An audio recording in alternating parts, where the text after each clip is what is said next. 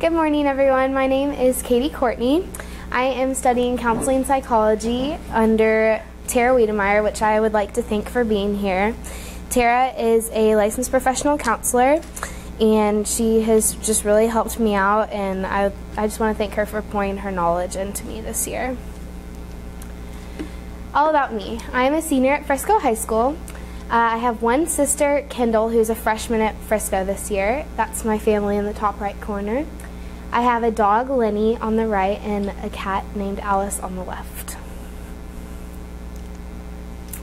The way that I got into being interested in counseling psychology was learning about it from my aunt when I was a sophomore. She's a licensed professional counselor in Houston, Texas, and she told me about what the job actually is and everything that she does on a day-to-day basis, and I just got really interested in it. My personality is very outgoing. I'm a people person. I'm very caring, and I'm friendly. And so I could just never see myself sitting behind a desk every day in front of a computer and just going to work from 9 to 5 and just sitting there. And I could never see myself doing that. I think I would get bored. And so after hearing about this, I just heard the enthusiasm that my aunt had for the profession, and it really got me interested because I liked what she said about it, and I just thought that I could see myself doing it someday. So I took ISM to get real-world experience to see what I had in mind for what I would be going into in college, because I didn't know if it was actually something that I was going to love. I had never had any experience about it. I just heard about it. And so ISM has helped me get that real-world, like how it's different from just hearing about it in day-to-day school life. Because working with people in real life and helping them out and stuff is different than just sitting at your desk and hearing like, oh, well, this is what this is in classes. So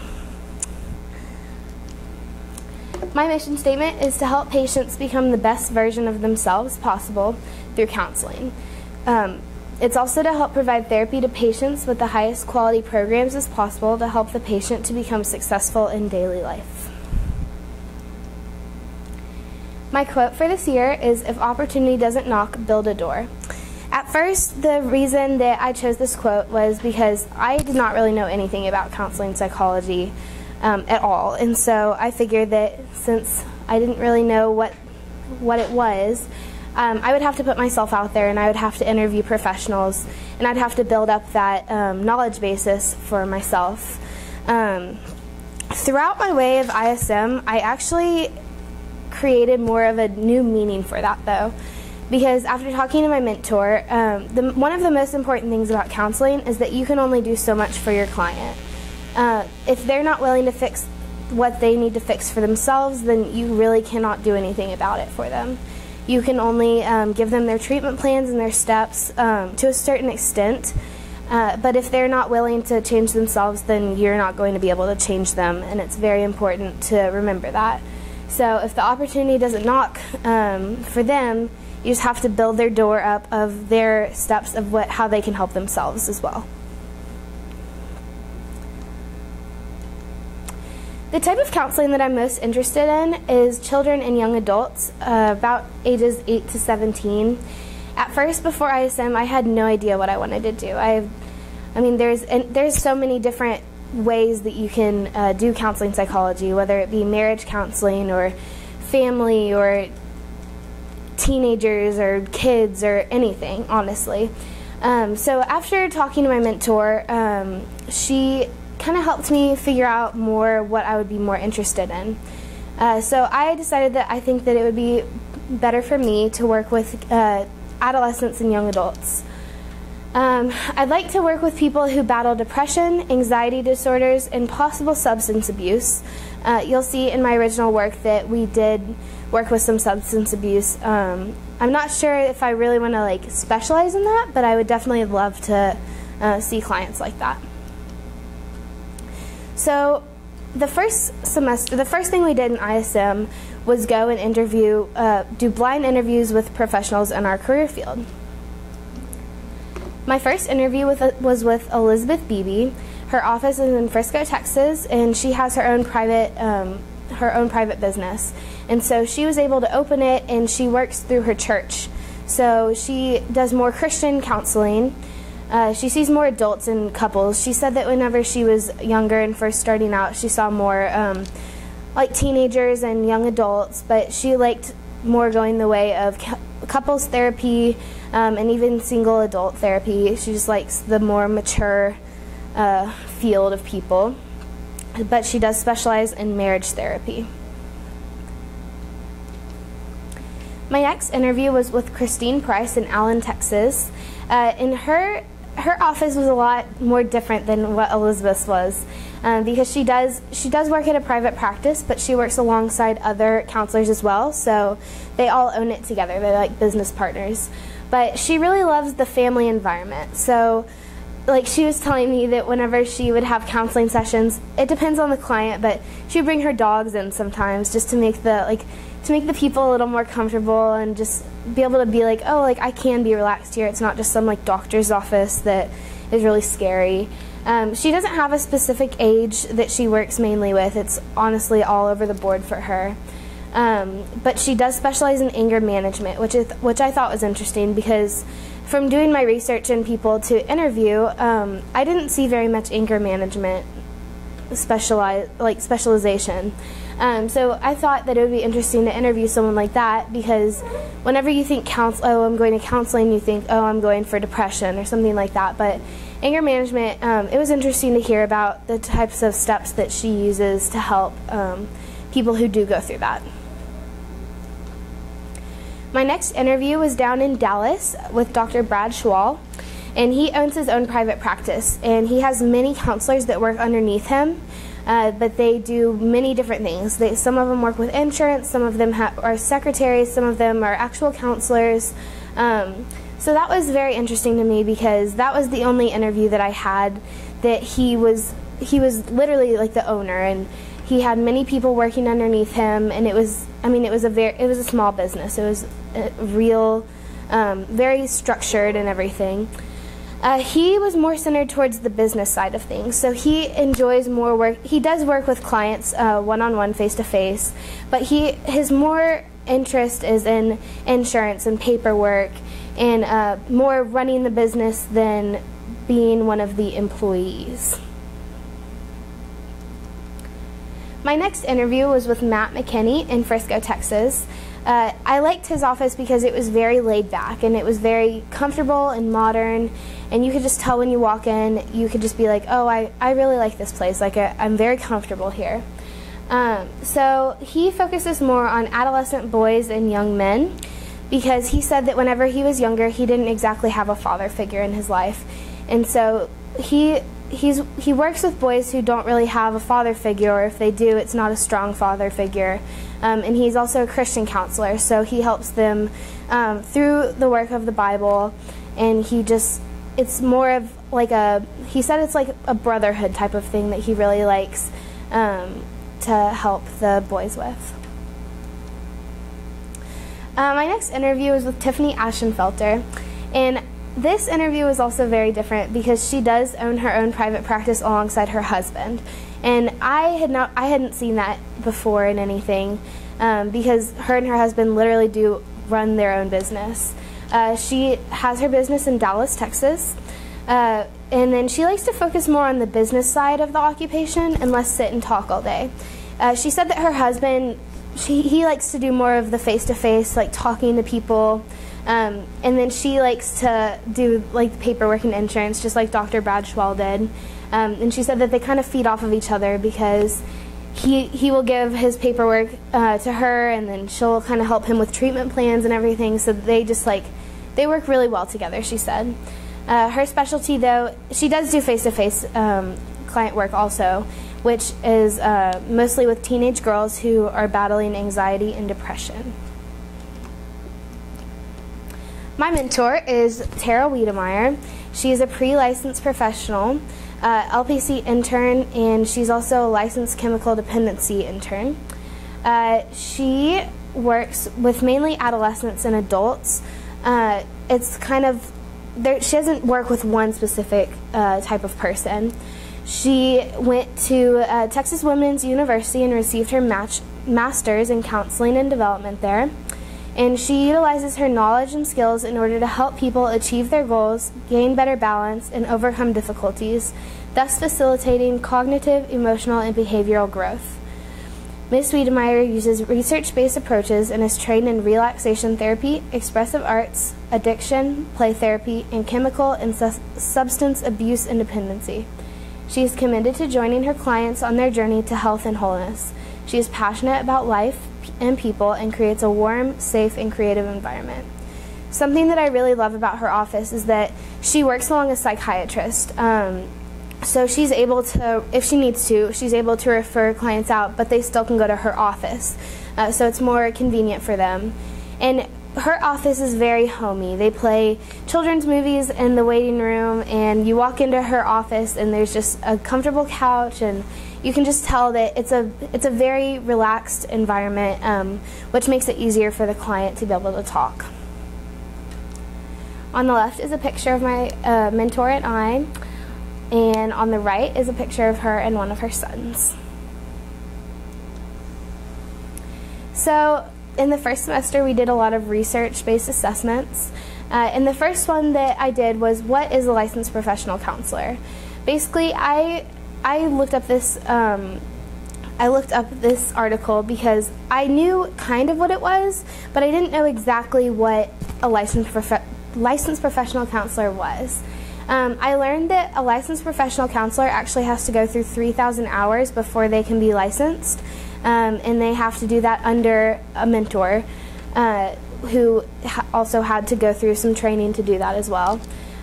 So that was interesting to learn because I had no idea that it took 3,000 hours to become licensed.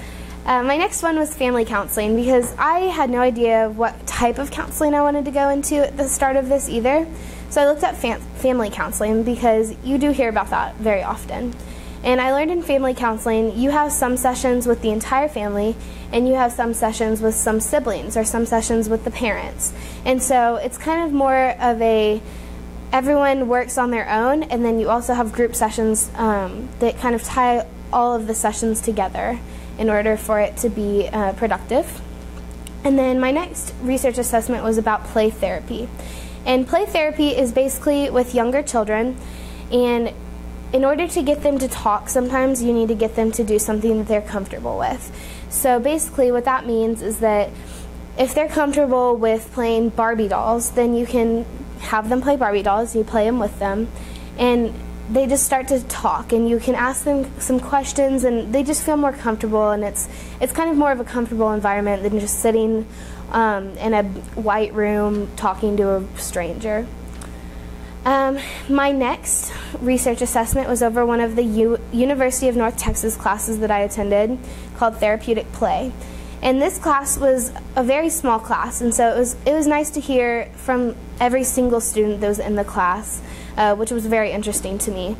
And in that class we talked about how it's very important to let a child do for themselves what they can do for themselves. So if it means that they can dress themselves, even if it doesn't match, you should let them dress themselves because it instills some more confidence in them, which helps with their bringing up and everything. The next class that I sat in on at UNT was child development.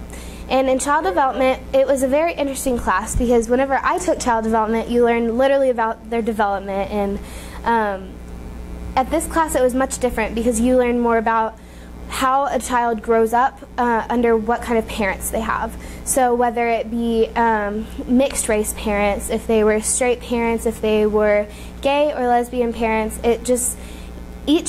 they had a group project that day that they were presenting, and each group had a different topic of like a different way that a child could be upbrought. So like single parent, married parent, just a ton of different things. So it was very interesting to see the research that they did and the statistics that they brought up from their sources to help show us what each type of upbringing could help or hurt a child.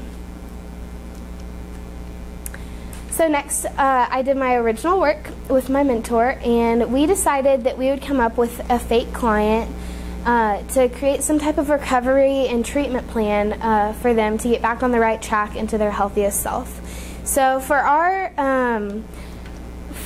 the way that we figured it out was we just kind of thought, like, oh, do we want it to be a girl or a boy? How old do we want them to be? Do we want them to be a student? Do we want them to have no education? Do we want them to be a college student? Do we want them to be an adult? So then we decided on Mason Freeman, who is a 16-year-old boy, and he is a student. So the first thing that you do whenever you see a client is you take their client intake form. It's very basic, and it's a standard type of form that you would fill out during the first appointment that you have with anyone, whether you go to the dentist or your pediatric doctor or even your counselor. So if you're a minor, your parent or guardian has to fill it out. Here's our intake form for Mason Freeman. So it just has your basic things like what street he lives on, his phone number, his mom's information, some permission things that his mom had to fill out. It has the religious preference. It has who referred you there, as well as your doctor, some stressors, and it also asks what would you like to accomplish during your time in therapy. And that's important because a lot of people just kind of go to therapy like blind, and they don't really have anything for themselves because they think that the counselor will make them better, even though that's not what happens at all. So you'll see that since Mason is 16 and he is a minor, his mom and him had to sign. Next we have informed consent, and this covers emergency, crisis, qualifications and supervision, counseling relationship boundaries, effects of counseling, client rights, referrals, cancellations, records and confidentiality, phone call policies, fees, court policies, and termination policies. There's a little bit of like a short paragraph after each one of these, and the parent or guardian has to initial, again, if they're a minor, but if they're not, then the client just has to initial saying that they read it and they agree to it. HIPAA is the U.S. Health Insurance Portability and Accountability Act of 1996. And it's basically just privacy standards to protect the patient's medical records and other health information provided to health plans, doctors, hospitals, and other healthcare providers. So after you fill out all of the paperwork, you go back with your counselor and you have the initial assessment. And this is very important because it literally covers everything about yourself, so that the counselor can kind of get to know you and see what kind of treatments that would be good for you and stuff like that. So it's the first thing that you cover in the appointment. It shows more about your background as well, which is very important because if your upbringing influenced the ways that you are today, then that is very important for the counselor to know. It helps the counselor know how to diagnose, if applicable. Not every counselor does a diagnosis, and plan a treatment plan. So this is Mason's initial assessment. It goes over sleep and how many hours he had per night, his appetite, and it's very important, I did learn on this, to do quotes, because if you are going through insurance will want to know the direct quotes that the client said, because it will help with fees and everything. So it kind of just goes through his history and how he feels, and it sets up a basis of where the counselor can start. It's a few pages long. And then also, the goals for therapy, a lot of the time they say, I don't know, because they don't really think about that. They just think, oh, this counselor will go in and help me. But it's very important for the counselor to set up some goals with the client, because otherwise there's not really any direction that the counseling sessions would take. And they do need to be very specific goals as well. Next we took a Beck's Depression Inventory. This was created by Aaron T. Beck, and it's a 21-question, multiple-choice self-report inventory. It's one of the most widely used instruments for measuring the severity of depression. So here's Mason's Beck inventory, and it just says, like, oh, I do feel sad, I am not particularly particularly discouraged about the future. I feel I have failed more than the average person. I get as much satisfaction out of things as I used to. I don't feel particularly guilty. I don't feel I am being punished. I am disappointed in myself. I blame myself all the time for my faults. I blame myself for everything bad that happens. I don't have any thoughts of killing myself. I cry more now than I used to. I am quite annoyed or irritated a good deal of the time. I have lost most of my interest in other people. I make decisions about as well as I ever could. I don't feel that I look worse than I used to. I can work about as well as before. I can sleep as well as usual. I don't get tired more easily than I used to, and my appetite is no worse than usual, and I haven't lost much weight, if any, lately. I am no more worried about my health than usual. I have not noticed any recent change in my interest in sex. And then, so basically, you give this inventory to the client, they fill it out, and at the end, you score it all up. And so, the score reflects just kind of a rough estimate of the level of depression that they might have. So Mason ended up having mild mood disturbance. Next we have the Burns Anxiety Inventory, and this is an assessment tool that is used to measure anxiety. It was developed by psychiatrist David Burns, and the inventory or checklist can be self-administered or administered by a clinician. It can help people monitor their own anxiety over time and become more aware of symptoms. So this is a little more like all squished together, but basically you read the categories, anxious feelings, anxious thoughts, physical symptoms, and you circle 0, which is not at all, or 3, which is a lot. Well, there's also 1 and 2, but it's just more of a gradient type of thing. And so again, you total up all of the numbers, and at the end, Mason got a 33, which is, it falls under the severe category. So he has minor depression, severe anxiety. And oftentimes, I learned that anxiety and depression feed off of each other. So one could cause the other. So next, we created a treatment plan for Mason Freeman.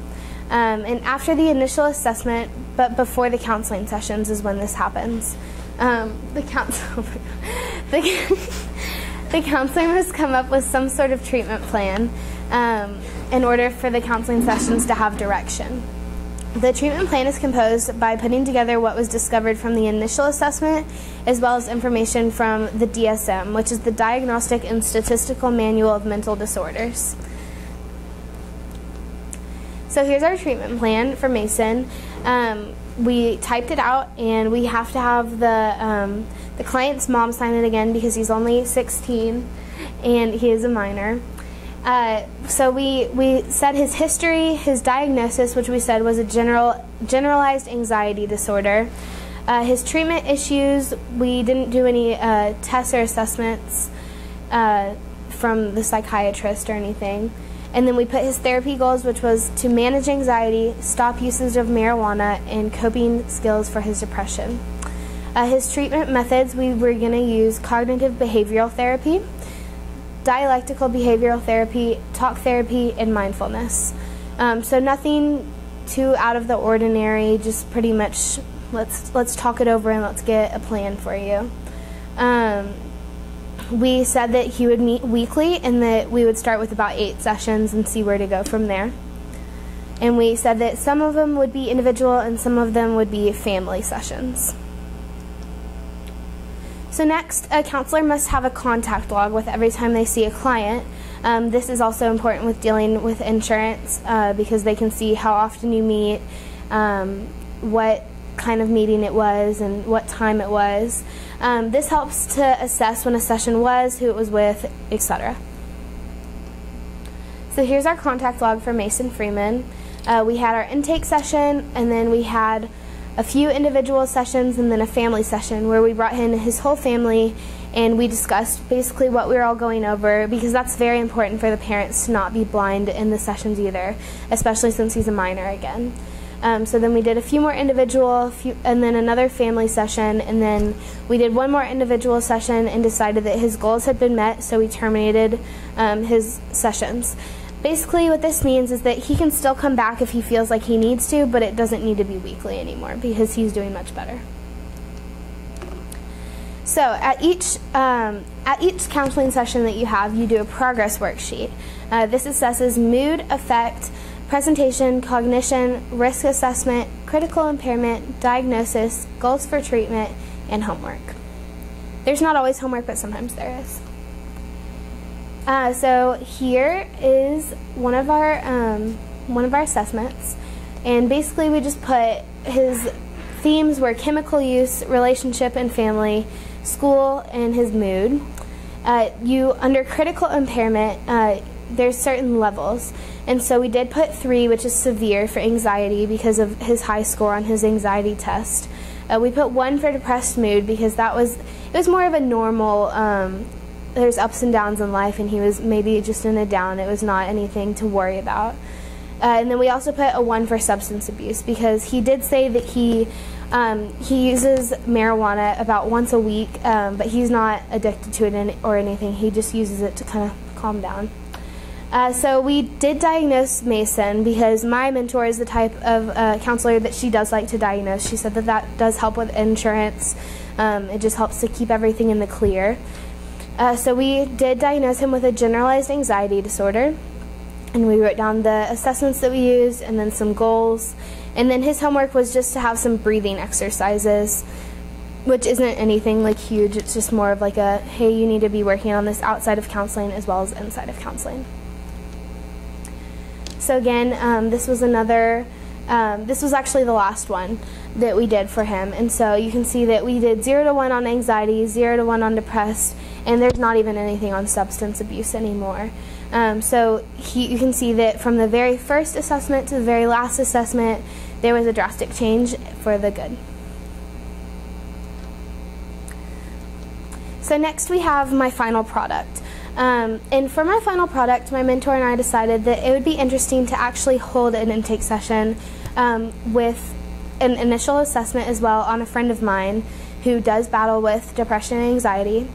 We would videotape it and then create a script of the entire session, which includes dialogue, body language, and actions for me to analyze, but we're going to keep it all anonymous so that everyone's like comfortable with everything.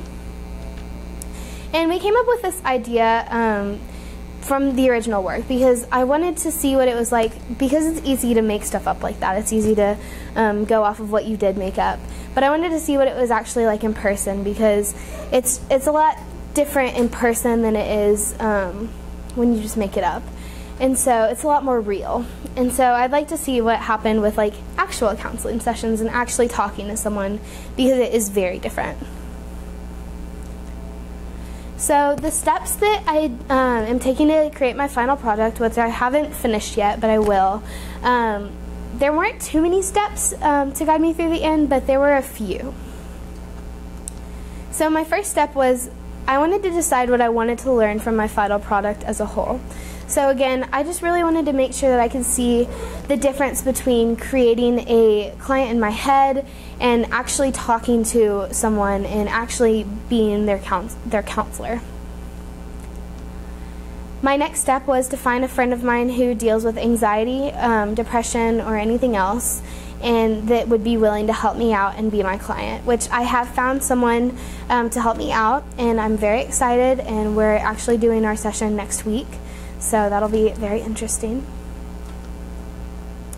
The next step was to hold the intake session and do the initial assessment.